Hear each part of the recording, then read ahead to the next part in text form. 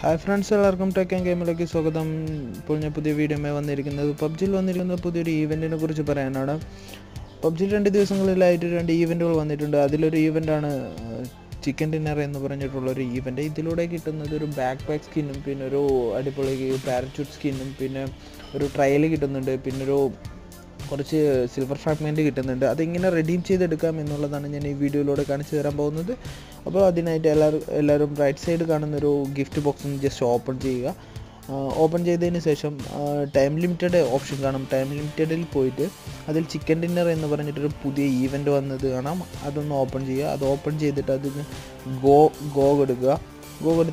Go കൊടുത്തു കഴിഞ്ഞ് പറഞ്ഞാൽ കുറച്ച് റൈറ്റ് സൈഡായിട്ടൊരു കുറച്ച് മിഷൻസ് കാണും. പിന്നൊരു ഡൈനിങ് ടേബിൾ ഒരു പിക്ചർ കാണാം ഡൈനിങ് ടേബിളിൽ. അപ്പോൾ ഇത് ചിക്കൻ ഡിന്നർ നമ്മൾ അവർക്ക് സെർവ് ചെയ്യുന്നതായിട്ടാണ് ഒരു ഇതാണ് ഈവൻ്റാണ് വന്നിരിക്കുന്നത്. അപ്പോൾ ഓരോ മെഷീൻ കംപ്ലീറ്റഡ് ആക്കുന്നതിനനുസരിച്ചിട്ട് നമുക്ക് ഓരോ ഗ്രില്ലഡ് ചിക്കൻ കിട്ടും. അപ്പോൾ അത് നമ്മൾ സെർവ് ചെയ്യണം. സെർവ് ചെയ്തതിന് ശേഷം ചുവട്ടിലൊരു ഹേർട്ട് ബാർ കാണും. ആ ഹേർട്ട് ബാർ കംപ്ലീറ്റഡ് ആവുന്നതിനനുസരിച്ചിട്ടാണ് നമുക്ക് ഈ കാണുന്ന റിവാർഡ്സ് എല്ലാം കിട്ടുന്നത്.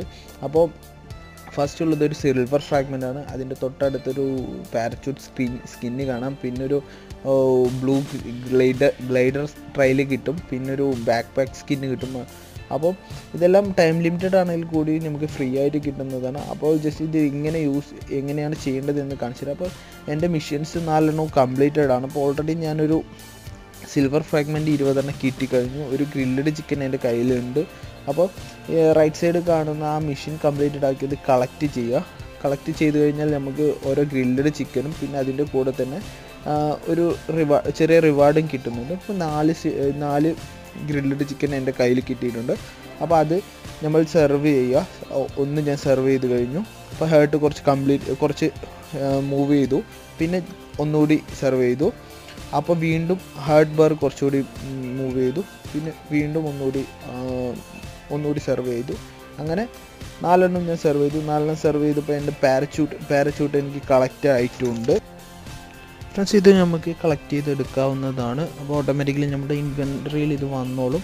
അവിടെ പോയിട്ട് നമുക്ക് യൂസ് ചെയ്യാവുന്നതാണ്. ജസ്റ്റ് 5 ഡേയ്സിനാണെങ്കിൽ കൂടി ഒരു അടിപൊളി പാരച്യൂട്ടാണ് കിട്ടിയിരിക്കുന്നത്. അതേപോലെ തന്നെ നമുക്ക് വേറെ മറ്റുള്ള ബാക്ക് പാക്ക് സ്കിന്നും പിന്നെ ട്രയലും നമുക്ക് റെഡീം ചെയ്ത് എടുക്കാവുന്നതാണ്. അപ്പോൾ എൻ്റെ ഈ വീഡിയോയിലൂടെ എങ്ങനെ ഇത് റെഡീം ചെയ്യാമെന്ന് എല്ലാവർക്കും മനസ്സിലായി എന്ന് തോന്നുന്നു.